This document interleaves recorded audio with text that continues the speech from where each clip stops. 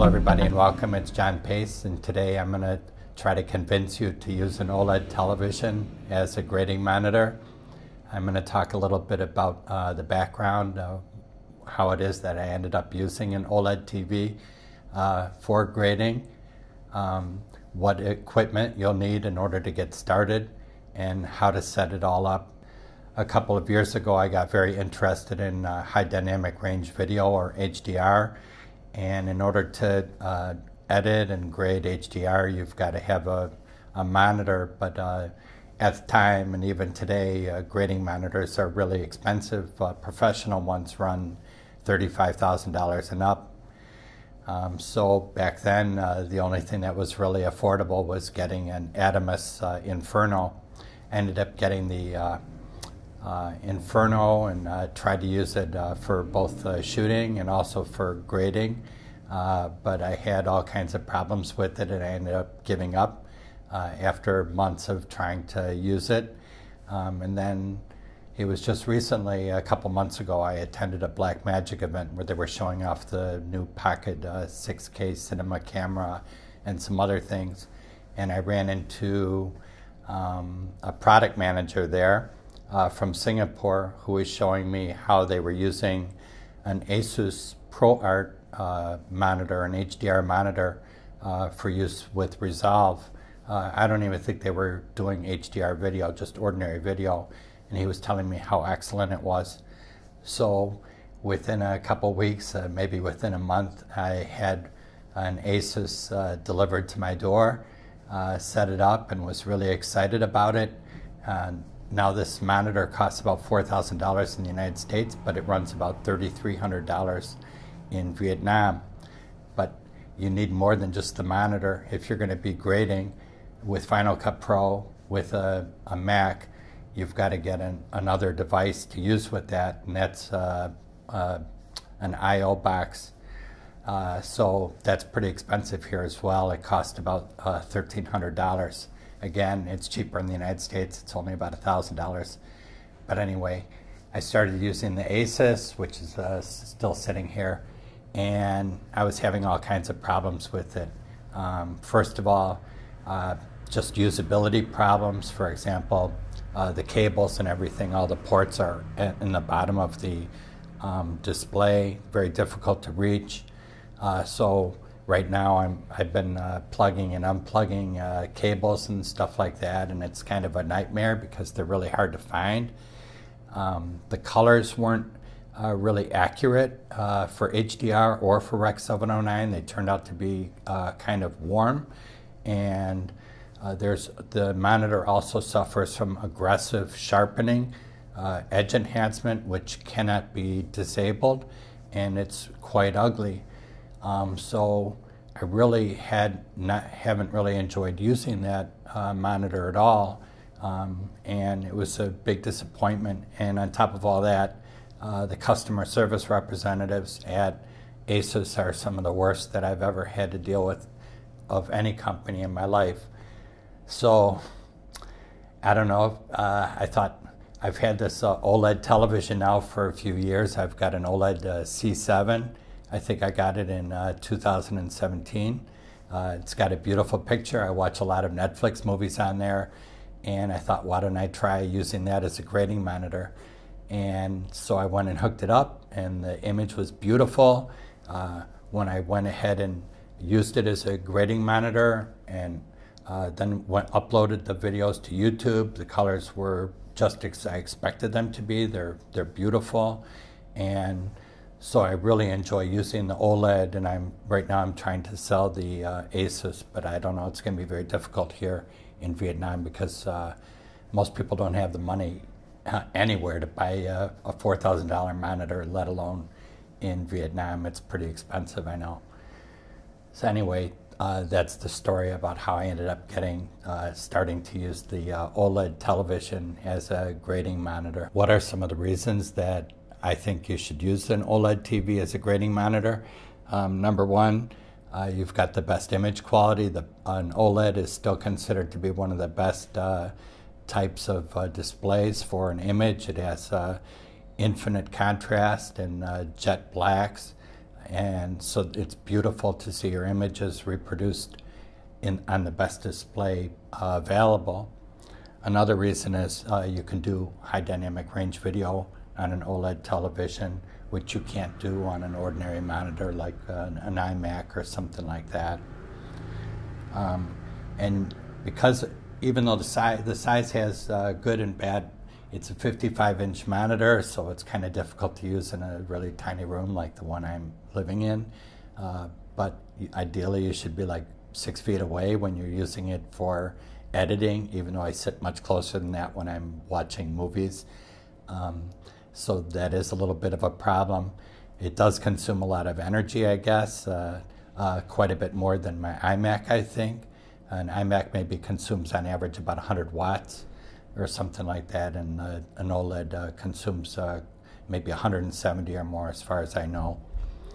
Another good thing about the OLED television is they're really cheap right now. You can pick up a 55-inch OLED television for around $1,300, so much less expensive than, say, something like the Asus, which again goes for about $4,000, and the image quality is not nearly as good. It suffers from haloing, which is kind of like a white cloud around fine, bright detail against a dark background. It's got that aggressive sharpening, which is really ugly, and several other things, but I don't want to go into it all right now. I'm trying to forget it. So what will you need to get started using an OLED television as a grading monitor? The first thing you're going to need is to pick up an I/O box. I'll show you the box here.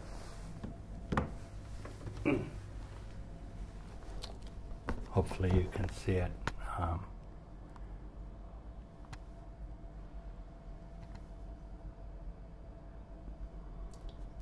And that's the Ultra Studio 4K Mini. It's probably the least expensive device that's available right now for using an iMac with an OLED television. And it runs about $1,000 in the United States, but it's again $1,300 here in Vietnam. Oh, one thing I forgot to mention. One of the major reasons that I really want to get rid of the Asus monitor is you can't really calibrate it. You can't use the iMac to calibrate the monitor because you want to bypass the Mac OS, the operating system, their color management, and that's why you run the Mac through the Blackmagic Ultra Studio, is to bypass that color management, and that's very important for, obviously, for editing. If you're just surfing the web or something like that, it probably doesn't matter, and it's probably not necessary. But in order to do color correction, in order to calibrate the monitor, you've got to buy an additional piece of gear, which is a Teranex Mini SDI to HDMI 8K HDR. It's a broadcast device that has a calibration engine in it, and in Vietnam it runs $1,600. And I was tossing and turning for days, turning it over in my head.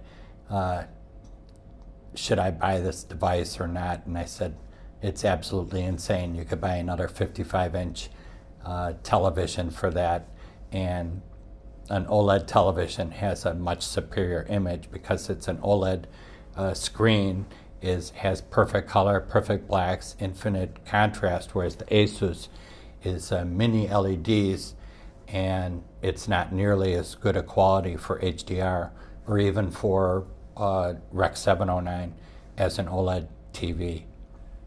So let's walk you through the steps, how you'll set up the television, the Blackmagic Ultra Studio, and also in Final Cut Pro what you'll need to do in order to get this working.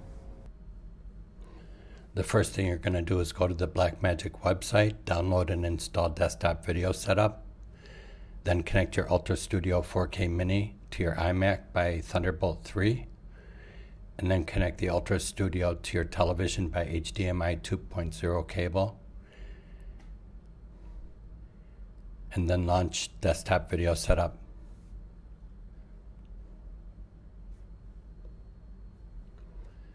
And here you're going to enter the details of your project.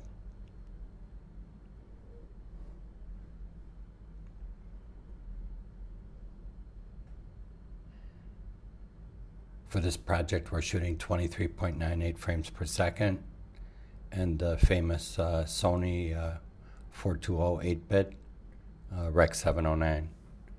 And when you're through entering, then you'll hit Save and launch Final Cut Pro.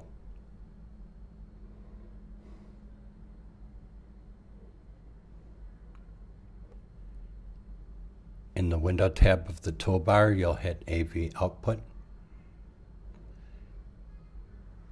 and then go into Preferences General, and just make sure that the Blackmagic Ultra Studio is recognized.